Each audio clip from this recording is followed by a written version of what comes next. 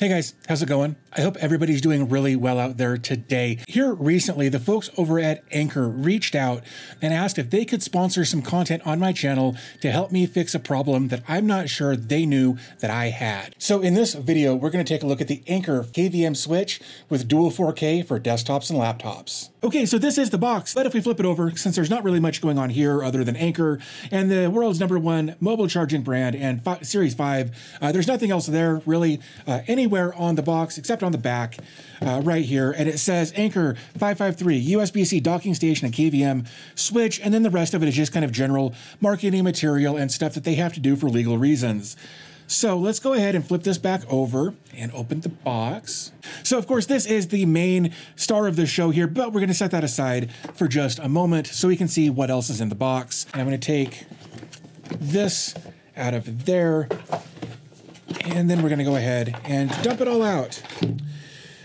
So first things first, this is of course the power brick for it. It is 20 volts, 5 amps, 100 watts. So this is going to give us the chance to not only power our KVM switch, but also charge a laptop or a cell phone or something like that and do it very well. Of course, they are known for their charging products. So here is the power brick for that. Again, 20 volts, 5 amps, 100 watts for our device or devices as it may be. Power cable here that's going to go into the power brick. Here is our USB-A to USB-C. We've also got an HDMI cable here. We've also got a DisplayPort cable there, so we can connect to that as well. And this is just a USB-C to USB-C cable. Okay, so here is the star of the show, and I want to make sure I get this at just the right angle so that we don't get a whole lot of glare like that. So basically, if we start right here, we've got a USB-C port. This is a 3.0 port. Of course, you can see that's blue. And this one is also a USB 3.0 port, but it is type A. For some reason, this is a USB-C or USB 3.0 port, but it is not blue. That confused me for a moment. And then we've got a USB 2.0 port for mouse, keyboard, that sort of thing. And then little button. I'm not entirely sure what that does, but we're going to find out. And then over here on the side, of course, we've got a headphone jack so that we can plug headphones or speakers or whatever right into that. So let's go ahead and take a look at the back here just real quick as well. Okay, so again, trying very hard to not get a whole lot of glare like that so we can see what's going on. So right here, we've got our 2 monitor outs. We've got a DisplayPort out and an HDMI out. Both of these should support 10 or 4K 60 hertz. Of course, that's going to depend on your input as well, but up to 4K 60.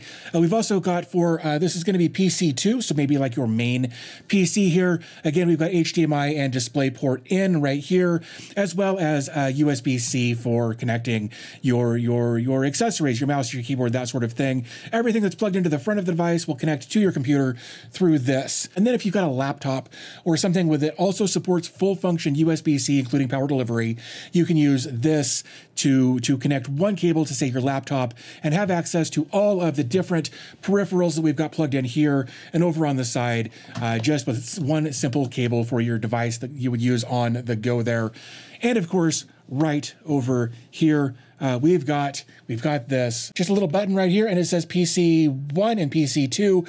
I'm guessing that depending on which PC is active, these will light up, but we're going to find that out. It'd be kind of a shame if it didn't. I know that's real hard to read, but PC1, PC2, and a nice little tactile button there in the middle, and not much else going on there. Okay, so now that we've kind of done the unboxing, I'm gonna go ahead and get this hooked up. I'll show it all hooked up, obviously, and talk about what I'm doing here, but I'm gonna go ahead and get this hooked up so we can take a look and see just how slick this device really is. Okay, so here we are just a few minutes later, and on the front, like right here, this USB-C cable is actually going over to that camera right there. So that way I can share that camera between my devices. This is my keyboard, which is right over here. It's a little dusty, but it works really well and I love it. Of course, I got my mouse plugged in right there. That's just where it always is because my mouse is right there and you really can't beat that level of latency. So on the back, this cable right here, this is USB-C that plugs in to the USB-A port on the front of my device.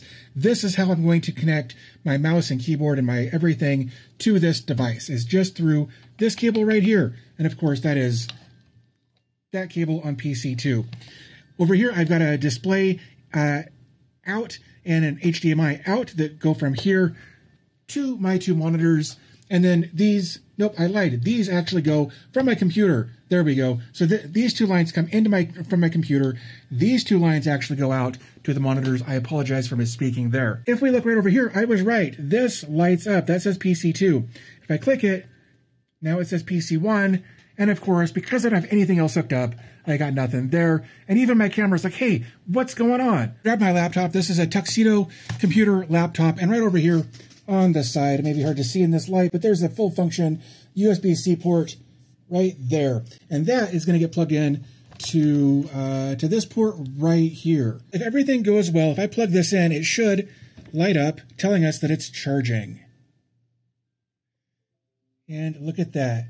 Now we're charging this laptop from this KVM. So that's super exciting. And because this is a full function USB-C port, I should be able to open this up, touch that button, and get both of these displays right here to be whatever is on here. Okay, so here comes the moment of truth. I'm gonna go ahead and push power button, like so. And then while we're at it, I'm gonna go ahead and push that button right there. So that now says PC1, and all of my laptop stuff should start coming up over here in just a moment. So we've got our Tuxedo boot screen there. Stuff is happening. So we've got this, both of those screens flickered. So I'm going to go ahead. I've just got Touch ID on here. It says welcome. Okay. So this is that same keyboard, right? I'm touching this and this is happening. So I think what I need to do is adjust my monitor settings. So we've got our mouse and our keyboard, and this is the same mouse that is plugged in to this keyboard that was sitting over there, that's plugged into there, right? So there's this, and hey, look, now we've got all of our monitors going over here. Now, the one thing I will say is I do need to obviously change some of this. So let's do this real quick. We're going to extend. Outstanding. So it is actually now recognizing both of these displays as 4K displays. If we actually come over to here, let's select number 3 there, and right there, there's our 4K. And again, same thing. If I select screen number 2, right there is our 4K display. And then our laptop, it is only a 1080p display, so nothing I can do about that. But we are getting all 3 displays, all coming from this KVM right here from Anker. And again, if I want to go back to my little minis forum PC right here, I can come right over here, push that button, and give it a second, and there we go. Now we're back to our mini PC on these 2 4K displays. Now, this is no longer being controlled, right? If I do this, it's happening here, but it's not happening here because we've switched from one PC to the other. And again, just as quickly as I can press that button, and there we go. Within just a couple of seconds, we've switched from the mini PC back over to the laptop with seriously just the push of a button. One other really quick thing that I wanted to touch on, I said we would, and I forgot to almost. This button right here, it's just a power button. That's all it does. It's just a power button. I thought maybe it was going to be a toggle button, but that's over here. And what's cool about this is I know I've got all of this kind of bundled up still, but we can tuck all of this away and have this remote right here where we're going to need it. So it's super, super convenient to get to. So let me go ahead and get all of this nonsense kind of cleaned up so we can see what it'll actually look like on my desk. And here we are just a few minutes later, and I've got the Anker KVM Switch right here on top of my audio interface. I've got my mouse and keyboard plugged in here. Again, the mouse is plugged in right there in the keyboard. This cable right here goes to my Insta360 right there.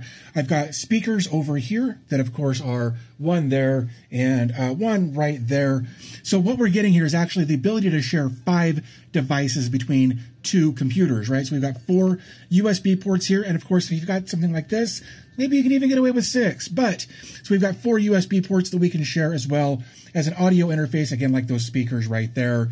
We've got our full function USB-C that plugs into the back of here that goes clear over to this laptop right there. There's that cable. Wasn't trying to hide it, but that is how we're connected from this laptop to here to those 2 screens. Again, both of these rendering flawlessly at 4K.